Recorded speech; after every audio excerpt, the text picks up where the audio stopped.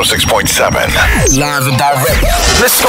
Hey, this is Patrick Moote from Unhung Hero. Double J, I love your face. I love your face too, Patrick. Your girl didn't love your face that much, though, did she? Yeah. Actually, more. Well, no, she loved my face. She just didn't love your willy.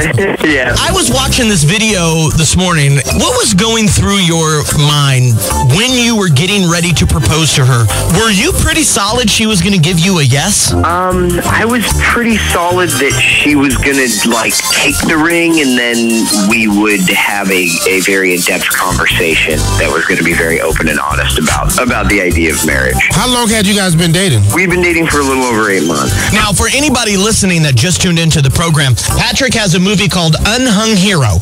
Now, in it, and we've posted the video of Patrick proposing to his girl at a men's basketball game, a UCLA game, and his girl says no to him when he proposes on camera in front of everybody. And you've turned this into a movie now, correct? Yes, that is what's happened. I had done some research on you, and one of the things that I had read was that your girlfriend said no to your marriage proposal at the UCLA game because you have a small penis. Did she really actually tell you no because of the size of your package? I mean, honestly, she said no for a bunch of reasons, but when I really pressed, that was one of the reasons that came up. Did you slap her for that? No. My advice to anyone is if somebody breaks up with you, just don't ask why. Assume that none of the reasons are good ones. They're not breaking up with you because you're too hot or too rich. Usually bad stuff. You don't want to know. Do you think that your girl was sleeping with somebody else? I don't think so. No, she wasn't like that. And I think sometimes people get the wrong impression of who she is. I really pushed her for answers, and then I got one that I couldn't really rebuttal with some sort of I'll fix it. So I kind of had it coming. I was asking for it, I suppose. But it's not like I didn't realize that our sex life wasn't the best. I was there while it was happening, and knew that but we never talked about it. I don't it wasn't something that I was really that comfortable about talking about with significant others. Right. So were you quick in bed, or were you quick in bed with a small penis? No. I'm when I'm in the bedroom, it's a long show. It's like Lawrence of Arabia. I can go and I always knew, was always open to compensating and things like that. So, I got after it. I was, good attention to detail, I suppose. That is the biggest bunch of crap I've ever heard somebody give an answer to. Basically, I have no idea what I'm doing in there. I've learned a lot since we did the movie, though. How embarrassing was it, though, when you're standing there and she gets up and runs away from you? It was just like worst case scenario. I honestly don't remember exactly what was going through my head. I knew the moment that I got down on a knee, just from the look on her face, that it was not going well.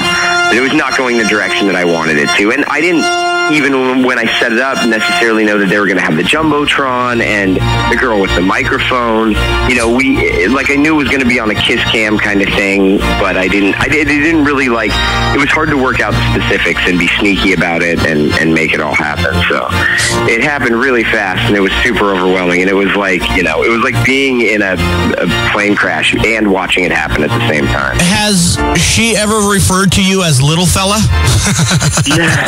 No. Now she's, she's referred to me a lot. It has a lot of stuff since then, but no, never that. There was never any really insinuation to it. So it did kind of feel like it came a little out of left field, but. And you guys broke up after this? Oh yeah, that was it. I would have loved to have been a fly on the wall that night when you got home and had the first conversation with her. How did that go? It was sad. You would have been the saddest fly in the world. What was she saying? She was pissed. I mean, she was pissed that I put her in that situation, and hadn't talked about it like that. It was a bad move. It was a really bad move. So she was upset about that, but then, it also brought up all these questions about, I want to get married, and she didn't, so why, I can tell you why. She wanted to be a lady of the evening, so to speak. She didn't want to marry you. Not because you had a small penis, but because she wanted to be a lady of the night, right? Let's spread this rumor. No.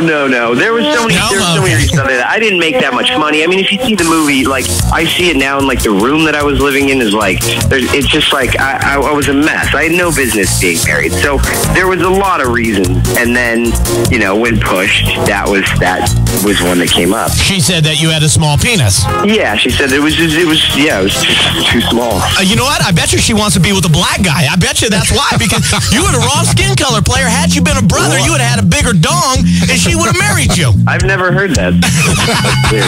Hey, where can people rent the movie? It's called Unhung Hero. Where can they get the movie at? They can get the movie on iTunes, and also it's downloadable from Amazon as well. On Amazon Prime? Yeah, Amazon Prime, yeah. Oh, I'm going to go rent it today. I'm going to go laugh at how small your penis is. It's a really funny movie if you're not me. I think people really enjoy it. He said it's a funny movie if you're not me. Unhung Hero.